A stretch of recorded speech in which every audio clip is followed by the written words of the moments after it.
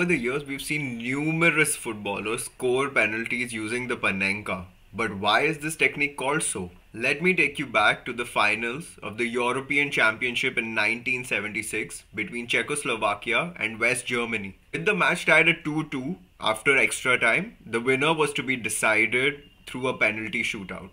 Germany missed their fourth penalty, and with the chance to win it all for his country, up stepped Czechoslovakia's midfielder Antonin Panenka. A fast run-up and a masterful chip down the middle of the goal, and Antonin Panenka had written his name into football folklore.